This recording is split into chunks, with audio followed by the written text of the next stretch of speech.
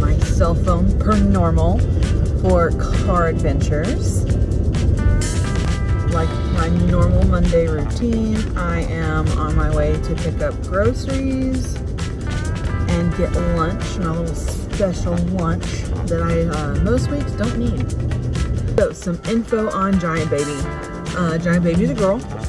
I am referring to her as Giant Baby instead of Dolly. Just in case that's not her name, because I don't want to get used to calling her that if that's not going to be her name. She is beautiful, and I'm very excited. She is located all the way up in Ider, Alabama. Ider is up near the Georgia and Tennessee state borders, so she's about a 2.5 hour drive from me. She is from Sand Mountain, DANE. I will link them in my bio if I remember. Becca, do that. And she is from a litter of I think around 10. If I haven't like stopped and counted, but I've seen like videos and pictures of the litter, and so I'm guessing around 10. And they had a litter several weeks older than her, and then her litter. So it's been really cute to get to see her siblings and probably cousins or something from another litter. But the woman I've been in contact with since deciding on Giant Baby has been fantastic, and they made a Facebook group so that all of us that get dogs from them can stay connected, and we can share pictures and videos of the dogs we get from them, and it's just super cute, and I'm very excited. My dad's gonna go with me. He's gonna drive so that I can hold her and comfort her for the initial part of the trip, because that is a very traumatic moment for puppies, is to be taken away from their litter. I mostly am aware of this now as an adult because of when my former roommate and I went to go pick up her second beagle. I got her a beagle for her birthday a couple years ago at this point. Is it 2? No, Jessie just turned 1. So a year ago, in like April of 2021. Okay, I had to stop because I had a lot of turns and it was moving the camera. But like I was saying, I have pictures of Joe Bean's little face where she looks absolutely terrified, because that was the first time in her entire life she'd been away from her mom and dad, her litter, and then the family that was raising mom and dad. So it's a lot. And now that I know that, I'm coming prepared for Giant Baby. I'm bringing toys with me so that she can play in the car if she gets bored. I'm bringing a blanket kind of thing with me that smells like my current dog, June, so that she can be smelling June the whole ride home. And I say blanket thing because it's like a detachable blanket for dog beds that I don't have attached to the dog beds because they don't stay on. And so they've just been in June's kennel getting her smell specifically for this moment. And then it's going to be a familiar texture to her once she gets home. Hi. Good, how are you? Good.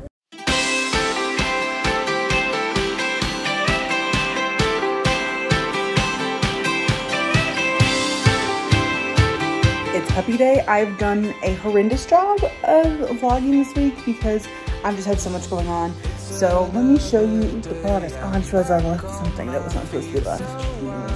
here in the living room. The only thing that really didn't get done was my big area rug didn't get put down, but June's in her kennel.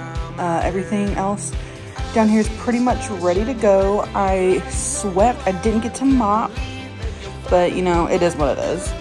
And then this is the cleanest my kitchen has been in a very long time. I didn't get this box handled. It's just so big, but I got everything else done and rearranged the kitchen a little bit. And that's pretty much it. Downstairs was the main problem, because this is the main area where Giant Baby's gonna be. Tomorrow and next week, I'm gonna be working on my home office. I know, but I'm working on my home office and pick up all the shredded pieces of plastic from the last puppy. So I'm about to leave. But I'm about to leave. My dad's driving us up, and so we're about to hit the road.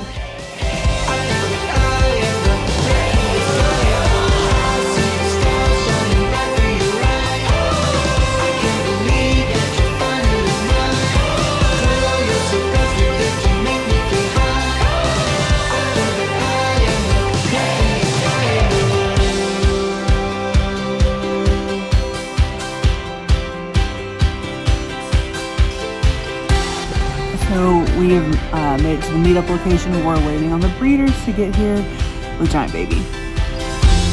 There's no clouds above me when I think about your eyes tonight. You're my comfort after every day beneath the daily grind. Yeah, I'm on my way to you. Yeah, I'm coming home. Driving in my Malibu, singing along with this song.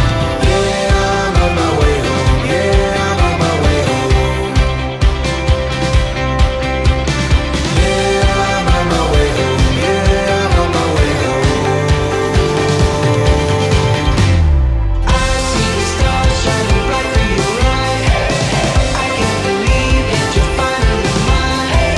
Girl, you're so perfect that you make me feel high. I feel that I am the luckiest girl. I see the stars shining bright through your eyes. I can't believe that you're finally mine. Girl, you're so perfect that you make me feel high. I feel that I am the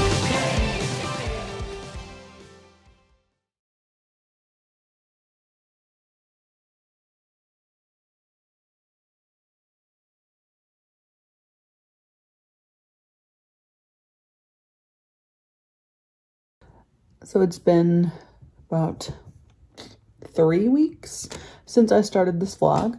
I forgot how insane life with a puppy gets. But there she is, right there. She's asleep on top of Big Sister. So sorry for a lot of the like vertical videos. Vlogging was the last thing on my mind. And I'm also sorry for this terrible angle. It's what I have right now. So it's been a lot of vertical videos that I'm having to like fit onto this just because it's easier to like film a memory that way, and that's more of what I've been doing and forgetting to vlog. So I'll give some like talking updates here real quick. Daisy is 12 weeks, will be 13 weeks tomorrow, I think. I got her at 10 weeks and she has grown so much in that time. Like, I knew she would grow fast, but it hurts my heart a little bit because I still just want to like pick her up and hold her for as long as I can, and I don't have much longer. But the biggest update for her is last Wednesday night, we were just chilling on the couch. It was almost time for her and June to go in their kennels. Excuse me.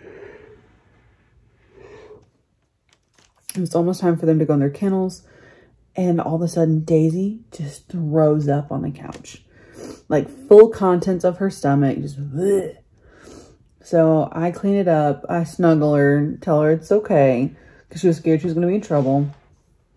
And then I sit with her because I know that a lot of times dogs will throw up again after a little bit. So I wait. And sure enough, about an hour and a half later, she throws up a second time and gets the last bit of the food out of her stomach. And then about an hour and a half later, she throws up again. And she does this, it was 4 rounds of vomiting over the course of the night, but each round had 3 vomits in it. It was to the point she was dry heaving and throwing up just stomach bile. And I didn't go to sleep until 3 a.m. Thursday morning because I was so worried about her and didn't want her to be by herself. But because she was literally empty and exhausted, we all went to bed. I texted my boss like, hey, I don't think I'm gonna be able to start work on time tomorrow, blah, blah, blah. So the next morning I sit with her, I wait, I don't feed her anything, but she starts to look dehydrated. Her gums are white. And so I'm like, that's it. I'm taking her to the vet. And I took off work that day. She got checked for parvo and worms. Both were negative. She got a nausea shot and subcutaneous fluid. So they just injected it under her skin. And she slept the entire day Thursday. Friday morning, as soon as the vet opened, we were back. Because all that night and that morning, because she wakes me up at 5:45 every day. Her poop was nothing but clear mucus. And so I knew that meant there was likely a blockage. So I took her, they did x-rays, couldn't see anything, but did tell me that depending on what a blockage was made of, it might not show up. Excuse me. I'm convinced she had eaten pee pad. I didn't even be convinced. Like, I saw blue plastic in the poop before her poop turned to just mucus. But because they couldn't see anything, they just sent me home with an antibiotic and some probiotics. Why am I yawning all of a sudden? To give her until they ran out.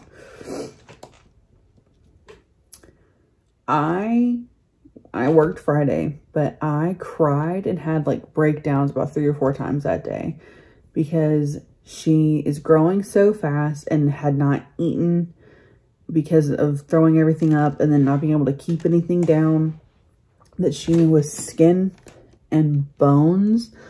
Like, I know she wasn't going to die, but like, I was terrified because she looked like I abused her, like, and neglected her. And what do you do at that point?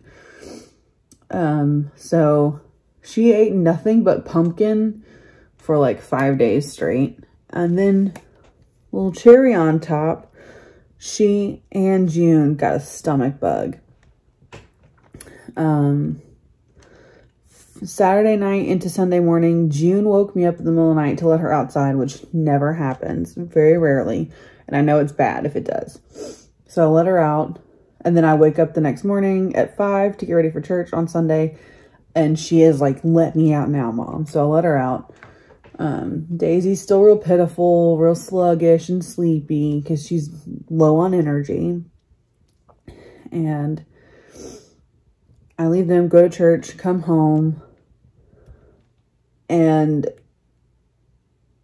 I have to go back later in the afternoon to work on stuff for an event that's the next day on Monday. I come home. I took Daisy with me for that practice because with her being sick, I didn't want her to be by herself for too long. And she'd thrown up literally right before we left. So I'm glad I brought her. But when I got home from that, I realized June had diarrhea in her kennel and pooped in her kennel while I'd been at church that morning and did not realize it. And she was so embarrassed. She thought she was going to be in trouble because she never potties in her kennel. And then after that diarrhea, she was clogged for like 2 or 3 days. Same thing happened a little bit after I know she passed whatever her bowel obstruction was, because I heard it break loose and everything go through her intestines. So they were both constipated for about 2 or 3 days. and ate nothing but pumpkin. So today is the first day that they're both back on just their normal food. The upside of them being sick at the same time is June now lets Daisy cuddle with her. June has loved Daisy since I brought her home as like a playmate.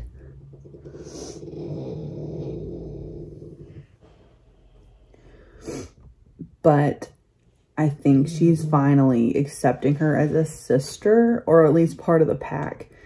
And it makes my heart so happy because it is all Daisy has wanted since I brought her home, and she finally gets it. Today, Daisy actually went back to the vet for her 12-week vaccines. This was already scheduled weeks ago before homegirl ever got sick. And so she was pitiful when we walked in the front door, like, no, we were just here. Luckily I got all that handled before I even had to start work today, so I didn't have to take off.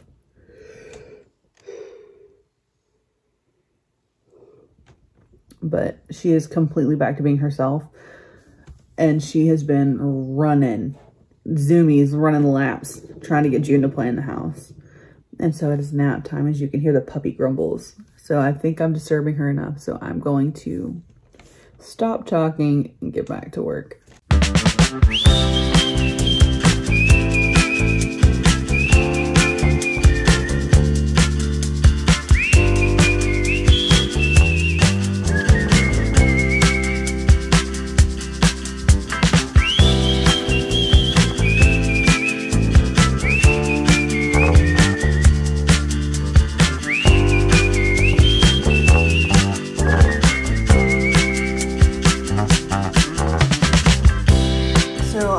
Did Daisy's first bath with me.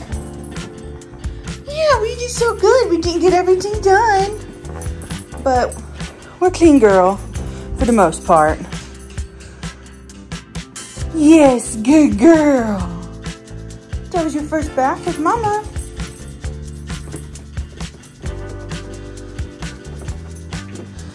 Big sister was waiting for when we opened the door. Very concerned.